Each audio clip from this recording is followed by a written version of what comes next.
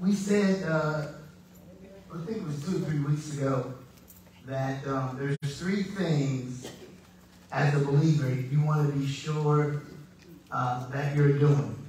3 things as a believer you want to be sure that you're walking in. And if you are walking in these 3 things, we said that it's just a matter of time that things will come together for you.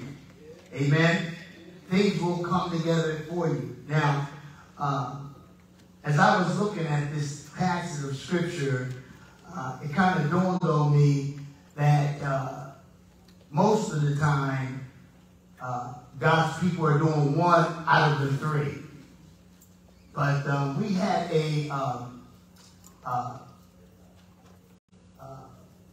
one of our people stand up and give a testimony. I don't know if you remember, maybe about a month and a half, 2 months ago, and she said that she had been doing the praying, and she had been doing the tithing. She hadn't been doing the tithing, but then when she put it all together, that's when breakthrough came. That's when breakthrough came. Now, most of all God's people do 1 of the 3. But I really want you to pay attention. And for those who do all 3, I guarantee you, if I said, are all needs met, both hands will go up. Because it's the way of God. Amen? Now, remember, in the kingdom of God, it's just like, of course, the kingdom is the greatest kingdom, but there are principles in the spirit that are kind of like synonymous with the principles in the natural, right? If you, for the most part, get your education, and then if you go and move into purpose, that means your God-given calling. And if you begin to really work in your purpose, you will see manifestation. You know, we see even people who didn't know the Lord, you know, start young. They grab their purpose, like Michael Jackson. Okay, everybody knows Michael Jackson. I don't get all spiritual on me. He mentioned Michael Jackson. Y'all was dancing yesterday. But, you know, you see people who they cultivated what they had, their gift early, and it just blew up. It just happened for them. Amen? So it says, and I'm going to give you these 3 things. You ready for them? Yeah. It says, when you give, when you pray, and when you fast. Uh-oh. Now, some people don't tithe, they don't give offerings, you know. And you know, I don't belabor that, because many times giving is based on your relationship with the Lord and how grateful you are. Now, if you know, some of us ugly guys like myself, you know, we come out of that element of darkness, and you almost know what to do. You just do the opposite of what you was doing. You know? You were stealing, you start giving. Some people, they just stay in the middle. I wasn't no thief. Yeah, you robbing God, don't even know. I didn't say this quiet now, did it? Preach. If we'll rob God, but we won't, we all up on our high horse about it. We ain't rob nobody, I don't rob people. Worst thing is to rob God. He owns everything. You breathing his air, you walking on his real estate. Make it plain. Amen. You know, your body is his temple. I mean, he could shut it down anytime he wants, but he don't. He says, above all things, my desire is that you prosper and be in health. But the Word of God says, it didn't say you should. It didn't say that if you. It says when you give, when you pray, and when you fast. Yes. Now, I think fasting, you know, where Spirit of God is dealing with me, I mean, we used to fast all the time. All the time. I got to the point where I was ashamed because, you know, we used to do liquids only. You know, now we do no meats, no sweets. You know, but, you know, start where you are. You know, I remember, you know, I told the pastor, I need a minute. You know, you start fasting, boy, you know, sometimes your breath don't smell so well. You know, he said, no, you're supposed to be separate. You separate yourself. And I sure well hope I don't knock somebody over in that prayer like that. But my point is, the Bible says, when you give, I mean, it should be, that should be a part of your Christian life, giving.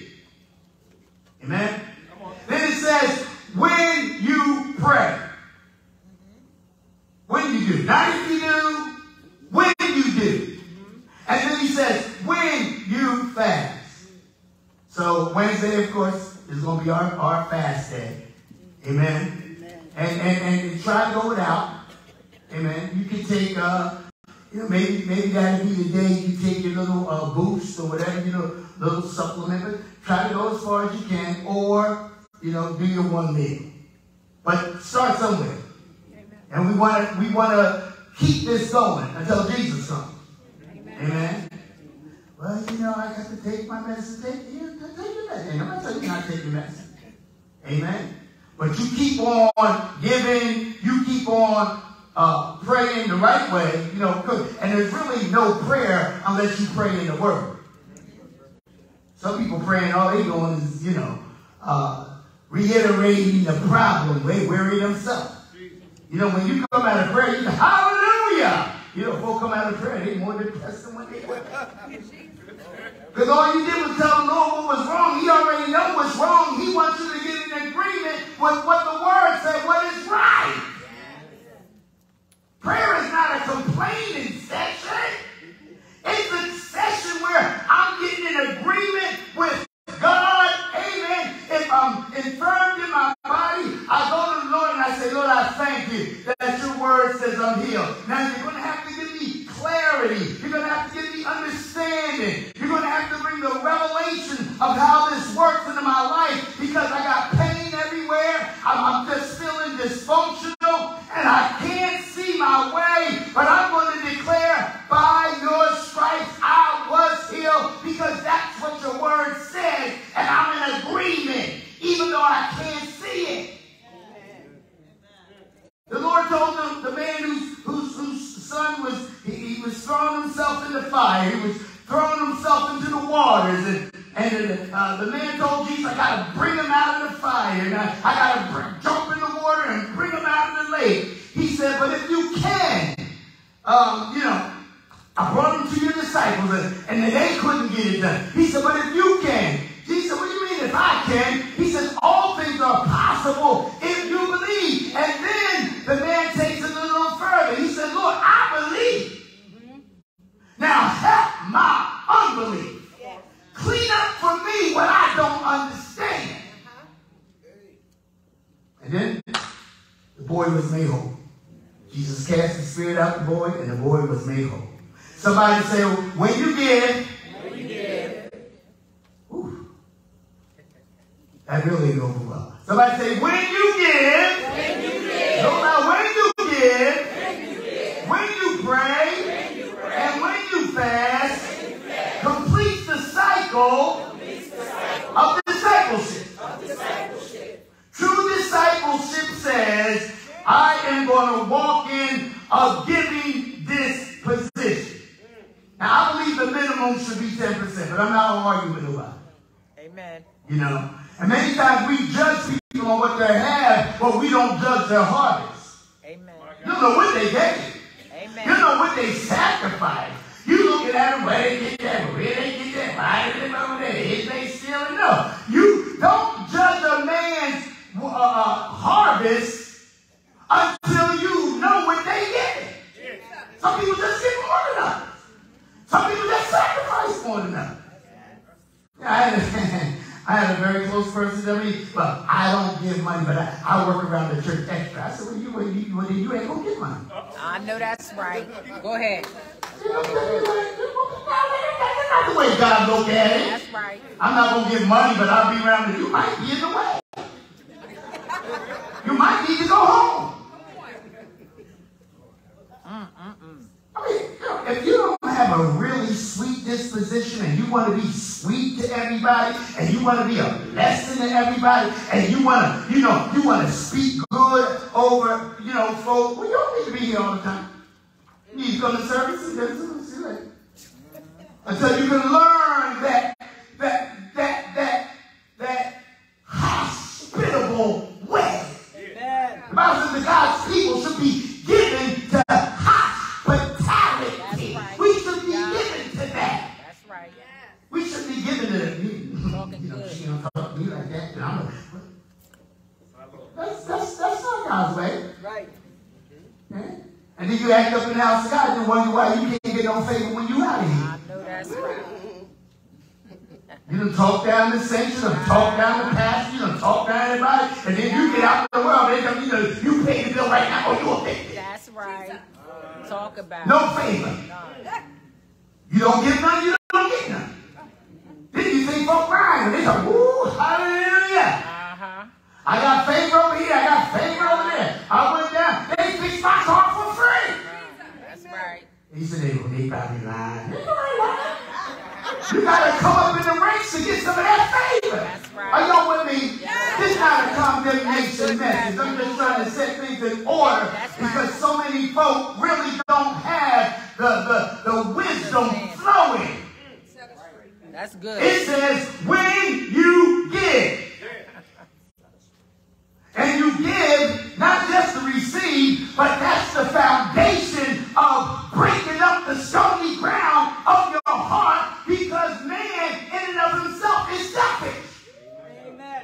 Getting my money. Work hard for my money. I did overtime last week. Where's it going? Pastor at 3/4. How many dollars you got? Huh?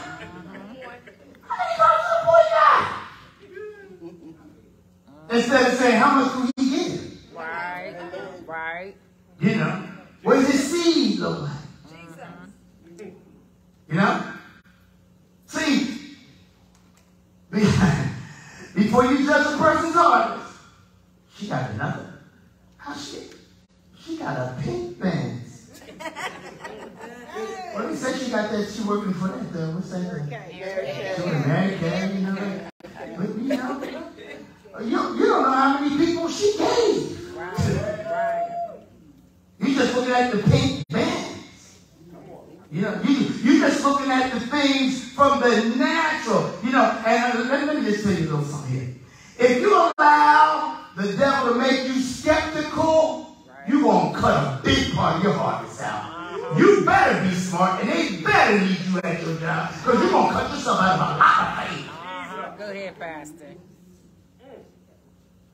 That's good. My Lord. Well, hey, we do good to everybody, but especially those who are of the household of faith. We do good to everybody.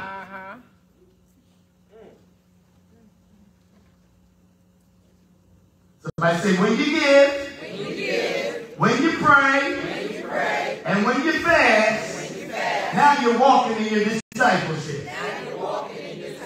One out of the three, you're going to be lacking. Right.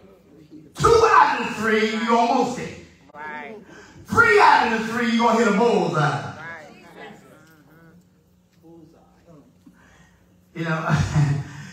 I was telling myself, because sometimes I've been getting back on the fasting, And I told myself the other day, I said, you know what? I just threw the medicine away. I went to the doctor and I said, I just threw it away.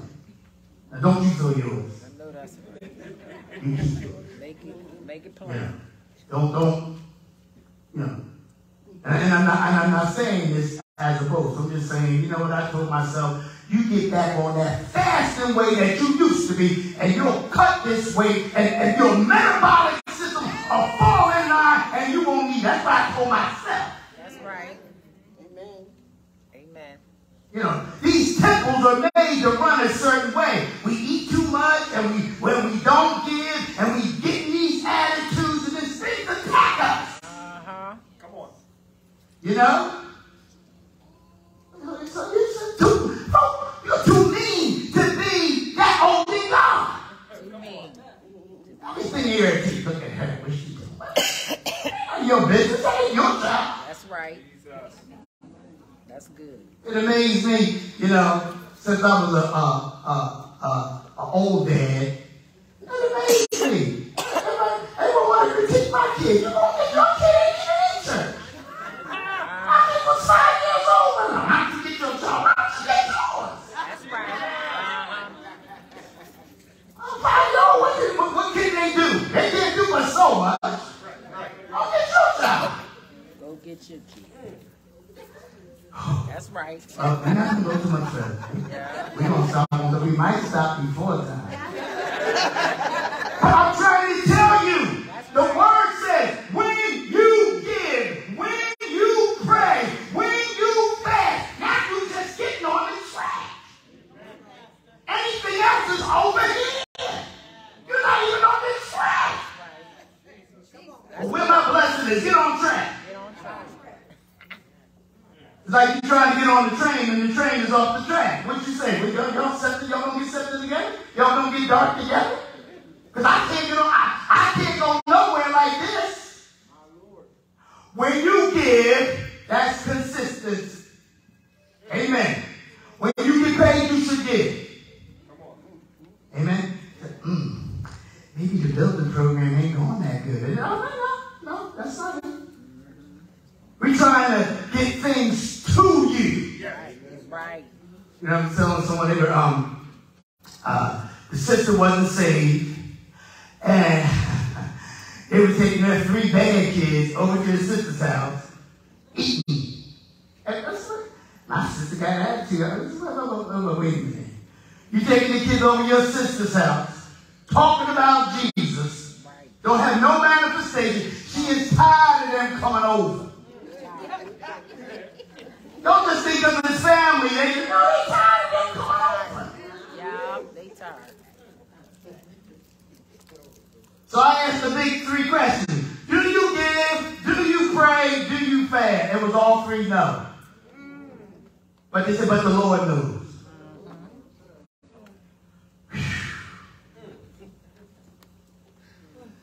That's like going to the doctors and say, I eat everything I want, I smoke everything I can get, I drink everything I can get, and I'm really not feeling that good, but the doctor knows. I'm going to straighten this up and we're going to get on more of a teacher mode this morning. But you'd be surprised if I said raise those hands. The folk right here don't be like, or maybe 1, 2. Because it's the way. It's the way we do church now. We just feel like, hey, but I got my gift. But I'm just trying to tell you how you get this thing to work. And we're too old in God not to get it working. Too old. We go in and out of church, and that's why after a while we're desensitized. Because we're hearing a way that it should be, but we're not participating, so we're not taking in the harvest that belongs to us. When you give, when you pray, and when you fast should be a lifestyle. Amen. And you begin to jump on these things, and things begin to get better. The crooked get straight. Amen. The rough get smooth. The valleys become exalted. The mountains come down. Because now you're in line with New Testament protocol, or the protocol of the kingdom, which is given, which is praying the word and fasting. Well, I'm fasting, tell us. Well, you don't need to be fasting television. We talk about food. I'm fasting television. I'm fasting Facebook. We don't need to be on that no way. I have folk broke. You got your time all the way over there. Well, I got to see what they're doing. Well, that's why you laughing. And everybody else's business. All right. Listen. I'm trying to preach. This is just the way this thing is coming out. I mean, does it really make sense? You over here on something that has no profit to you, and you always in there. Lord have mercy. That's just another word for saying you a busybody without talking to anybody. Right. Amen. Thank you, Jesus. So, let's go over here to, let's just come to it. I'm going to give you 3 things that giving does for you. We're not going to get to praying and fasting. I'm just giving you these 3 things, and we're going to cut it off. I can see some of you are already there. I come to church for this. Somebody said he was inspirational. There's no inspiration. Well, you get some inspiration, you start doing. Amen. That's good. You know? I told the guy one time I'm sorry, I didn't tell him. We had one of the parents in the daycare, and they came to pick up the child, and they said, I don't know, we were just talking, get the little child. And it was a man, he's a black man, big black man. And he said what he was going to do tomorrow when he got to work. And I was like, I'm going to tell him this, I'm going to tell him that. It just wasn't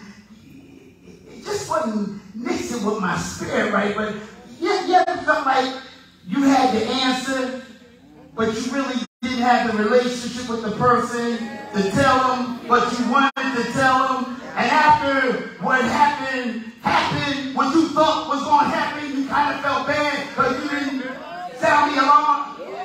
He said, I'm going to go there tomorrow, and I'm going to tell them that, I'm not taking this, I'm not taking that. And I'm thinking, that's not the way you handle them. So the next week he comes in, says, my daughter won't be needing daycare for a while. And what happened? They let me go. You know, you ain't going to be telling folk what to do, what you not going to do with your big black self. Amen. That's right. I mean, okay. Maybe black don't have nothing to do, but maybe you do. Depends who you talking to. Some folks get intimidated just by us being there, let alone talking. Y'all gonna come up high. I'm prophesying.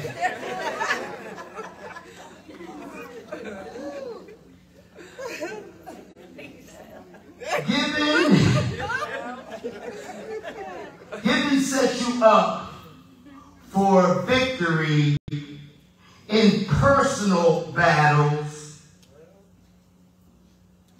that you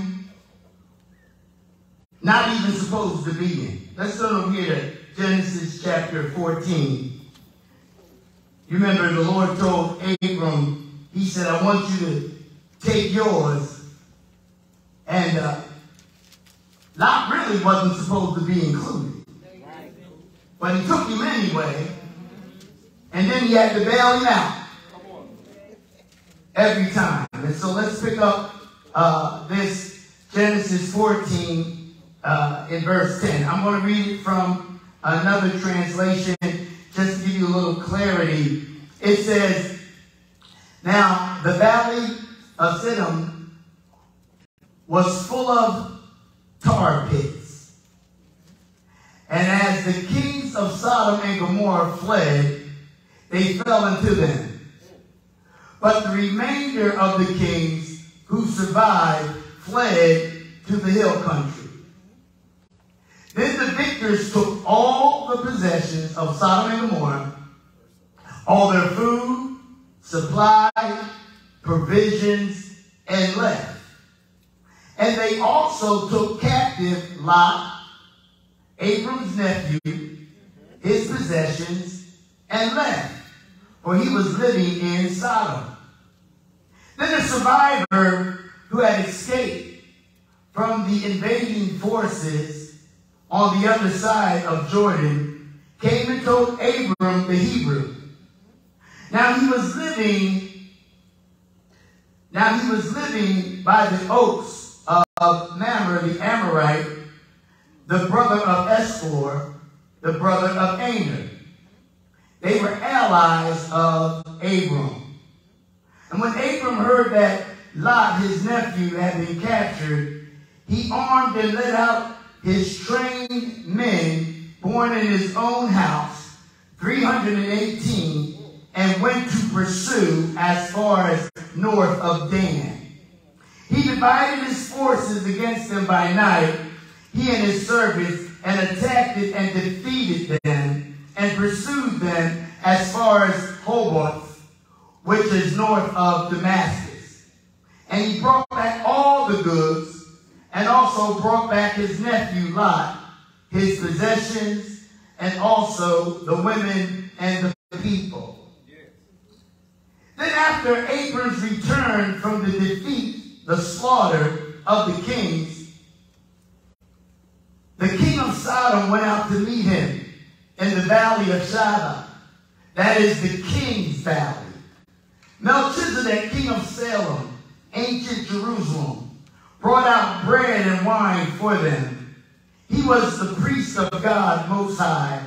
And Melchizedek blessed Abram and said, "Blessed, joyful, favored be Abram by God Most High, creator and possessor of heaven and earth. And bless, praise, and glorify God Most High, who has given your enemies into your hand." And Abram gave him a tenth of all the treasure he had taken in battle. The king of Sodom said to Abram, "Give me the people and keep the goods, the spoils of battle for yourself." For Abram said to the king of Sodom, "I've raised my hand and sworn oath to the Lord God Most High, the creator and possessor of heaven and earth, that I would take nothing that is yours, from a thread to a sandal strap, so that you could not say, the king of Sodom had made Abram rich. I will take nothing except what my young men have eaten, and the share of the spoils belonging to the men, my allies, who went with me, Anor, Eshcol, and Mamre. Let them take their share of the spoils."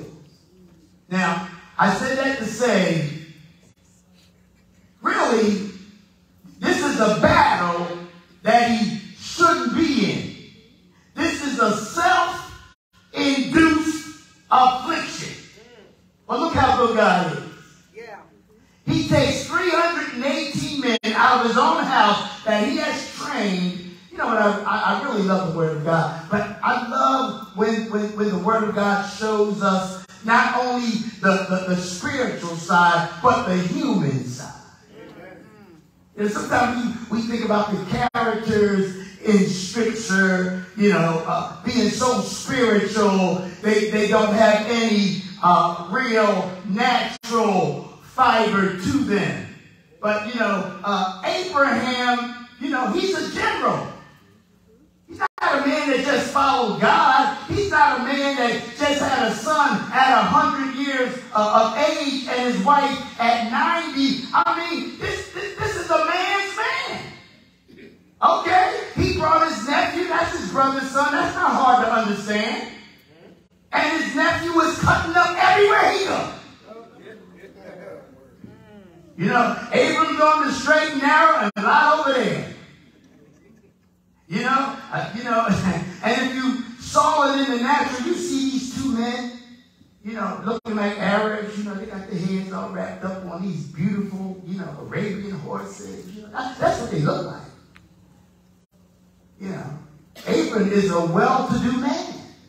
And you might think, like, you know, that young man, boy, I bet you he's raking in that business with his hands or something. No, he's being carried. And so they get to arguing. Abraham's, you know, his employees get they get to in strife with lots of employees. And Abraham says, you know what, you just take what you want. Right. And boy, Lot looks up and he sees, he sees the Florida Keys.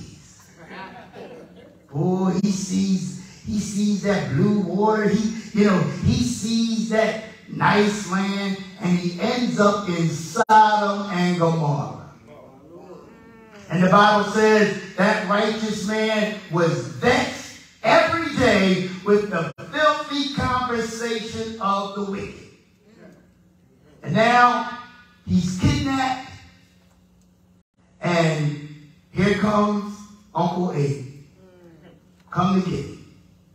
And it says, after the battle, Abram meets up with Melchizedek, who's the type of Christ. Yes. Amen. Amen. I'm not going to go through all the ramifications. I believe he met up with Jesus. Because over in the book of John, Jesus is talking to the Pharisees, and he says that, you know, before Abraham was, I am. And it lets us know that the bread and the wine represents communion. It represents the body and the blood of Jesus Christ. And so Abram, he meets up with Jesus. He gives him the tithe. And then Jesus gives him insight into the kingdom of God. Amen. Into the walk of faith. Amen. Into the believing God and how to believe God. He's getting a lesson after he gives. He gets a spiritual lesson. Revelation is downloaded into him. Right. After he gives. Wow. He ain't got to pay for your blessing. Who don't know that? But why is giving so big? Because God would touch us. Right. Right. Somebody can you lend me $20 at the church? Don't lie and say you don't have it. Just tell the truth. You didn't get the last 20 back. Hallelujah. But we don't want to do that because we don't want everybody film. So we say, you know.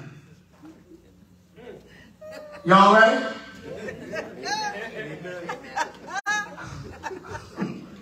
Right? Or sometimes we just don't want to. That's okay. It's your money. I'm giving people money and they got mad at me because they owe me. Boy, I thought, boy, if I would have known that, you would have got nothing. You never said that? Yes, Lord. Okay. Some of y'all like Minister Esther. She like, don't say that fast. I'm just saying. You let somebody a piece of money and they looking at you like, why are you looking for it? Why am I looking for it? Why did you ask for it? All right, let's get back in the word. I'm just trying to, you know, some of your family looking at you trying to get them saved, and they're trying to say, you should get some of that money back. Maybe I see Jesus. That's good. Don't ever be so spiritual you don't think your family's seeing that. Right. I know that's right. Right. Hallelujah. That's What's right. she doing? What she always do that? Well, she giving that $30. I know that's right. Hallelujah on that. That's right. Now that's more about hallelujah than your hallelujah. Go ahead, Pastor. You preaching today. That's good. Point number one. We might only get off this one point today. Giving says you up for victories that are personal, that you weren't even supposed to be in. Your giving will help you out even in your self-induced affliction. Come on. Go to work and tell the boss all about himself. And wonder why you out the door in the next 30 days. But that wasn't right. They got me on something. No, they got you on your attitude. And they waited for something paid. My Lord. Amen. That they could work your way out the door. Right. There you go. But it was for your attitude.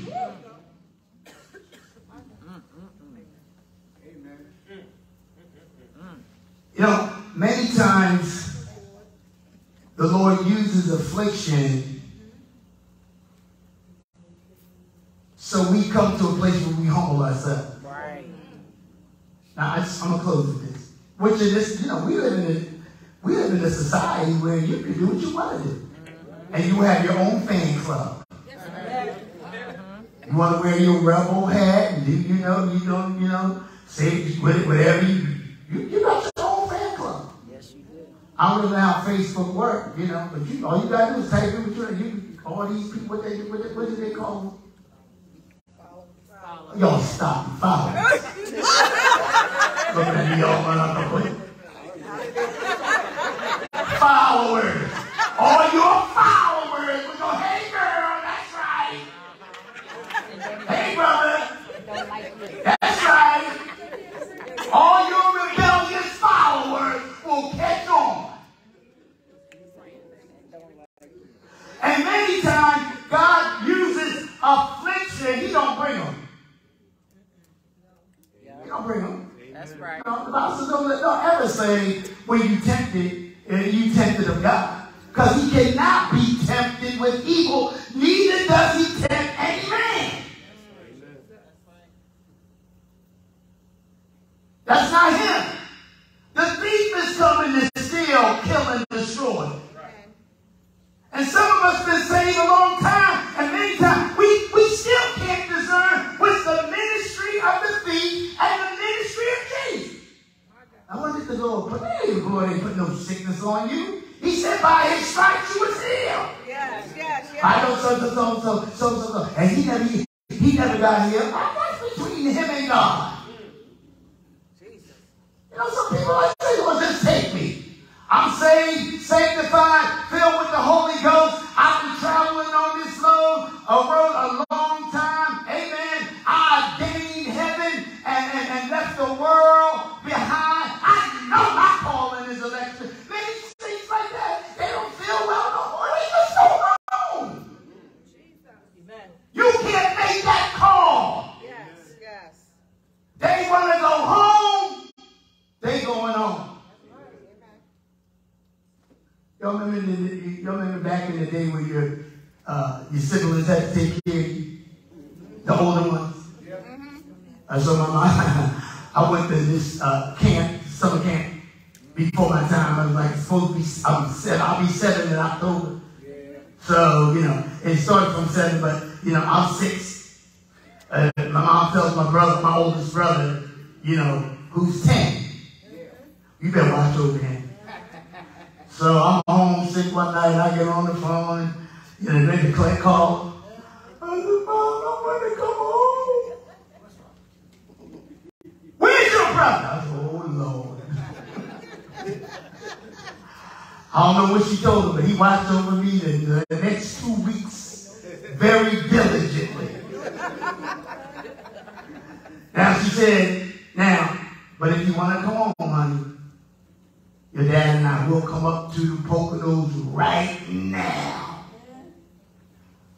There are people sick in their body. The temple not well. They going through conflict in their mind. And they said, Lord, just take me home. I don't need one more treatment of chemotherapy. I don't want one more needle. I don't want to go into the hospital one more day. Lord, just come get me. And they're in the presence of the Lord. So you can't, don't say, it's not God's will to heal. Because, you know, sister so-and-so, who's a fine woman of God, or brother so-and-so, who's a wonderful man of God, didn't get their healing. They opted to go home.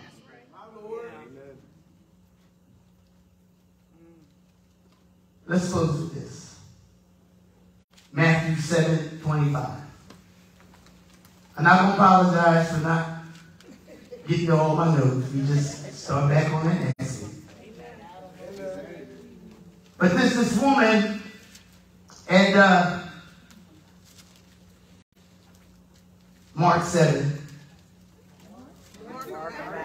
I said Matthew? I'm sorry, Mark. Thank you. Mark chapter 7, beginning verse 25. I got to hear it. It says, a certain woman whose young daughter had an unclean spirit heard of him and came and fell at his feet. The woman was a Greek, Syrophoenician by nation. She besought him that he would cast forth the devil out of her daughter. Jesus said unto her, let the children first be filled, for it's not meet to take the children's bread and cast it unto the dogs. And she answered and said, yes, unto him. She answered and said unto him, yes, Lord. Yet the dogs under the table eat of the children's crumbs. And he said unto her, for this saying, go thy way, the devil is gone out of thy daughter. Now this is it. Give me 60 seconds. Many times when we're afflicted, we allow ourselves to get puffed up instead of coming low. Why is this happening to me? All those years I don't serve God. My family wouldn't be saved. And what that? I'd be an evangelist. Now my brother acting all, like he all up in the holy. I got him saved. Everybody know he was an alcoholic. Well, darling, that's not going to help you right now. You need to humble yourself and come on, get your healing. Because that's first and foremost. Amen. And telling everybody what you done and giving your spiritual resume is not going to help you. Right now, at this time of affliction, we just need to say, help, Lord. Amen. Yes. My daughter's grievously vexed. I don't know what to do. That's right, Lord. I ain't been under your service. I know you've been preaching all over. I've heard about you. I haven't been the one. But now I'm in trouble. And now I need your help. And even in the natural, these little old dogs eat the crumbs that fall from their master's table. All I'm asking is for a crumb. And it says, for this saying. But it's interesting, that word in the Greek, saying, it's just not verbalization. What he's saying is, for this disposition of heart, because you made things turn the way they should turn, because you humbled yourself in my presence, the manifestation has come to you. Go on home, your daughter's free.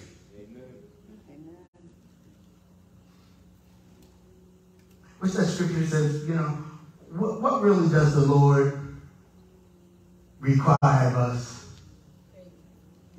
But to do justice and to love mercy and to walk humbly with the Lord our God.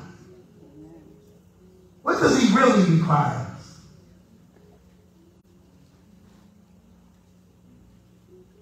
So, when you give, that should start as a lifestyle. Goes to God first. Well, I'm going to give my tithes over here to sister so-and-so. She's struggling. No. That's offering. Right. That's good. Now, I first did that when I first got saved and started getting out of the middle. But the tithe is God. Yeah. That's first. When you pray, you should be praying the word. Yes. Yes. You pray the word. Lord, your word says this. I'm getting in line with it. Give me revelation because I don't understand it, but I'm getting in line with it, and I'm going to start praying this way because you said it. Amen.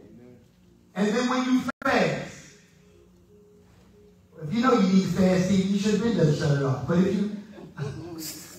you know you're in Facebook so much, you should have been shut that off. We talk about food.